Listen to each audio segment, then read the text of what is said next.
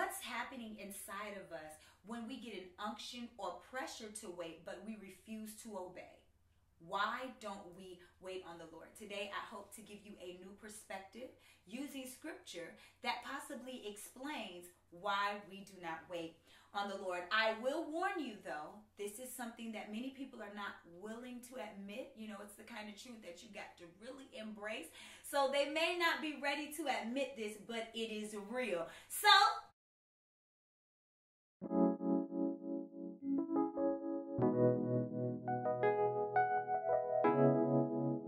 it's Maintenance Monday. Hey citizens, welcome back to Maintenance Monday. You know the drill. Like, share, subscribe, watch, comment. Don't forget to leave your impression. Share the word of God so that other people can get what God is putting out. Amen. What the Lord is saying. We are going to get into the lesson, and we're going to start with a story that may possibly, again, give us an explanation for why we refuse to wait. And yes, I've intentionally used the word refuse to wait. This is something that I don't think that we take enough time and to understand and really get the gist of why won't I wait? Why am I refusing to wait? And sometimes we got to be real about the fact that you may be indeed refusing to wait. Okay, so I want us to be made aware that we may not say things out loud that reveal our heart posture or our disposition to others, but you and I, and most of all, God knows exactly where we are when we're there. So this story is going to be coming from 2 Kings, right? It's coming from 2 Kings, and it first talks about, it shows us the hand of God, and it begins to show us how God has given Elisha, right, power, right? How God has really given him power. And then it goes on to talk about two kings and a prophet. So the two kings are the king of Israel and the king of Syria and the prophet Elisha. So the king of Syria decides he's going to make war with the king of Israel. He calls all his people together and he tells them what he's getting ready to do. Well, the prophet Elisha then lets the king of Israel know, hey, they're planning to do this like this, so don't go that route. So as a result of Prophet Elijah telling the king of Israel what they were planning to do, the king of Israel heeded the word of the prophet and he was able to escape the trap. Now, side note, let that be a note to us. If we would heed the word of the Lord, we could probably be saved. We could definitely be saved and protected from snares and traps that have been set for us that we didn't know exist if we would just listen to what the Lord is saying. So, okay, so the king of Syria's got this plan. He's getting ready to go up against king of Israel. He gonna catch them by surprise, but he was surprised when prophet Elisha told the king of Israel what the king of Syria was going to do. And then he became very, very angry. So he gets angry because he thinks there's a traitor in his camp. Somebody is telling king of Israel his plans, and they say, no, no, no. Look what they say in verse 12. They say, we won't take it. They say, and one of his servants said, none, my Lord, because he's like, which one of you told the king of Israel what I'm trying to do? None, my Lord, O king, but Elisha. Okay, so they snitch around these parts. But Elisha, the prophet that is in Israel, telleth the king of Israel the words that thou speakest in thy chamber. So you would think that if you're telling me there is a prophet that knows what I say, despite the fact that I haven't uttered a word, you would think that would cause him to back off. At least back off of Israel, right? But not only does he not back off of Israel, he says, oh, so somebody telling my secrets. He don't even care about the fact that he didn't tell Elisha. He said, you know, I'm going to just go get Elisha. Okay, Elijah want to tell my business. Nobody going to tell anything that I don't tell them, right? So he says, I'm going to go get Elisha. He calls his hosts together. He sends them to go get Elijah. And when he sends them to go get Elijah, they go and they surround Elijah. Then Elisha's servant, gets up just doing his regular morning routine. And he goes outside of the tent. And he looks outside of the tent and he sees an army. So he goes back into the tent and he's like, hey, my Lord, I don't know if you know, but we've got company and it doesn't look like they came to break bread, right? So he tells Elisha that they're outside. And this, you got to love a true prophet of God. This is what Elisha says. Look at this. Elisha answers the servant that has now seen an army, right, around them. And he answered, fear not, for they that be with us are more than they that be with them. And let me encourage you with that today. They that be with us are more than they that be with them. Now watch this. And Elisha prayed and said, Lord, I pray thee, open his eyes, that he may see. And I love this because I love that Elijah wants him to also see the hand of God, the might of God, the character. He wants him to see the power of God.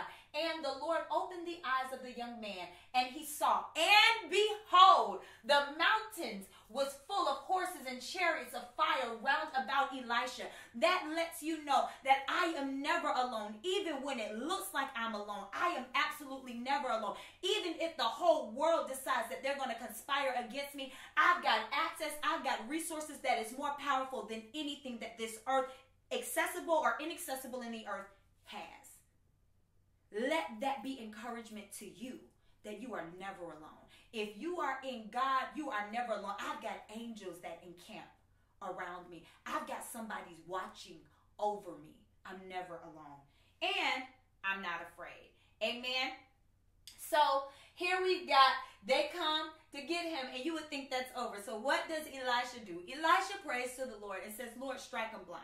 So the Lord strikes the army blind. He leads them over to Samaria, where the king of Israel and the army of Israel is. He leads them over there. And then he says, Lord, open their eyes. So now this army that came, big bad army, came to get Elijah, have now been led by Elijah. And then Elijah says, it is I. Elijah says, it's me, I'm here. But they realize they're surrounded by Israel. Now, this is very important because I want you to understand they came to get Elisha. But instead, Elisha leads them, and now they are surrounded by Israel. And look at what the king of Israel then says. He says, and the king of Israel said unto Elisha when he saw them, my father, shall I smite them? Shall I smite them? So once again, we are able to see, come on, you don't call somebody that's not your daddy father unless there's a heart. There's some kind of affection there. There's an affinity there. So you can see that there's honor. He's honoring him. He says, my father, shall I smite them? Now you got to understand, this is the people of the king that was just coming up against him, right? That Elisha told him how to avoid the trap that they set. So now he's basically put them in his hands. They're putty. They're right here. They're vulnerable right there in his hands. And he's like, my father, shall I smite him? Shall I smite him? And he could have done whatever he wanted to do. But he didn't. And let's look at what happened. And he answered, thou shalt not smite them. Wouldest thou smite those whom thou hast taken captive with thy sword and with thy bow? Set bread and water before them, that they may eat and drink and go to their master. And he prepared great provision for them. And when they had eaten and drunk, he sent them away, and they went to their master. So the bands of Syria came no more into the land of Israel. Come on. Then, and as the king of Israel was passing by upon the wall, there cried a woman unto him, saying, help my lord, O king. So here you've got, now he says, should I kill him? Elisha says, don't kill them. Elisha says, instead, feed them. So now, the king of Israel could have used that moment, could have used that opportunity to show that he's got the upper hand. He could have used that moment to vindicate himself, right? For any reason. He could have used that moment just to position himself as the head. But instead, this is what I want you to remember. He listened to the prophet Elisha, which is equivalent to the word of the Lord. Instead of killing them, instead of taking them captive, he did what the prophet said. Feed them and send them away. That's very important. I want you to keep that in mind. So now, you would think that they were very happy with what he did. But the king of Syria and a host of others decide that they're going to come and they're going to besiege Samaria. The nerve, right? So they come, they're going to besiege Samaria. And after they surround them, obviously we know that this is in an effort to cause them to surrender. After they surround them and besiege them, the famine gets so great in the land that one of the women see the king and she tells him a story, a very true story, but it is a heartbreaking story. So viewer discretion advised, right? And as the king of Israel was passing by upon the wall, there cried a woman unto him, saying, Help, my lord, O king. And he said, If the Lord do not help thee, whence shall I help thee? Out of the barn floor or out of the winepress? Watch this. And the king said unto her, What aileth thee? And she answered, look how casual she's about to tell this story. This woman said unto me, Give thy son, that we may eat him today, and we will eat my son tomorrow. So we boiled my son, and did eat him. And I said unto her on the next day, Give thy son, that we may eat him. And she hath hid her son. This is how bad it has gotten in the land. It is so bad that mothers are eating their children and making deals about it. This is how bad it has gotten in the land. It is so bad that they started overpricing and selling things that should never be sold. And it came to pass, at least the king has compassion, when the king heard the words of the woman, he rent his clothes, and he passed by upon the wall. And the people looked, and behold, he had sackcloth within upon his flesh. This was the final straw for the king. You got to understand, the king already, by the word of the Lord, he avoided a trap. By the word of the Lord, he could have subdued at least half. He could have subdued some of the people, but instead, he strengthened them. He fed them, let them go. And then the king of Syria comes back and still creates a besiege around him when he had them in the palm of his hand. Now, they're surrounding so much so that on his watch, mothers are eating their children. That's how bad the famine is. So, what do you think the king's response is?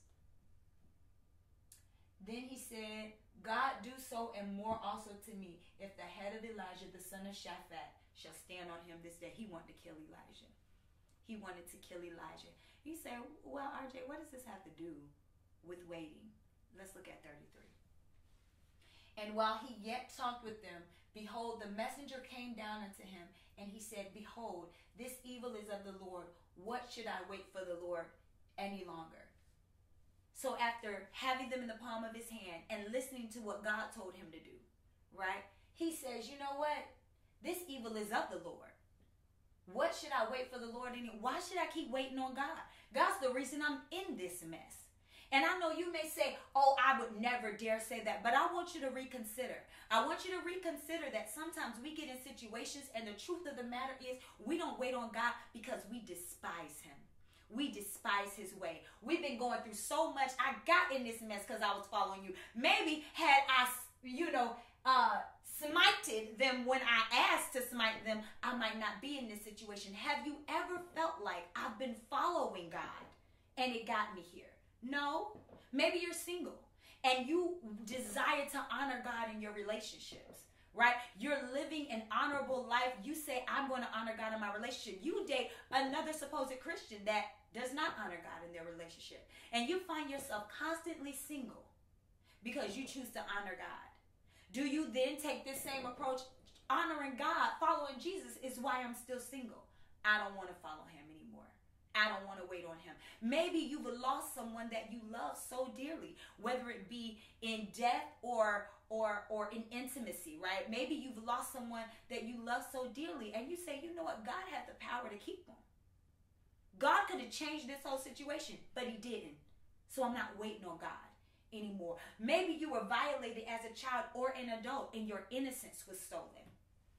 And you say, how could a God with all power in his hand allow something like that to happen to me?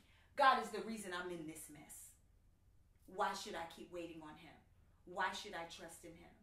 Maybe you were already struggling to provide for your family, and then the pandemic hit, and you've been faithful in your church attendance. You've been giving in the offering. You've been paying your tithe. You've been faithful. Then the pandemic hits, and you are like, oh, now I can't do anything. And God forbid you lose your job. And you say, Lord, I think you forgot to rebuke the devourer for my sake. Are you hearing what I'm saying? We can end up just like this too. That we feel like following God put us in this mess. and I don't want to follow him anymore because I don't like the way it feels.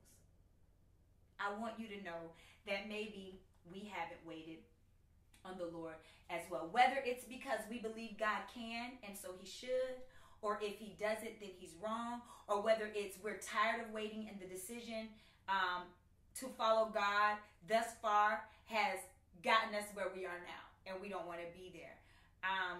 In essence, what we are really saying is, I tried it God's way.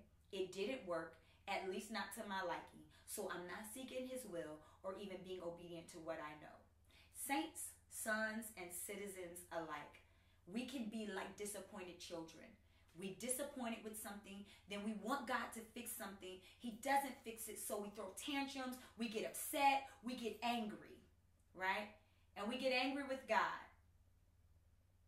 because he didn't uphold our promises to ourselves. And we forget the God that we say we chose from the very beginning. I want to read this to you. I didn't say it, and I want to make sure I say it. Hold on.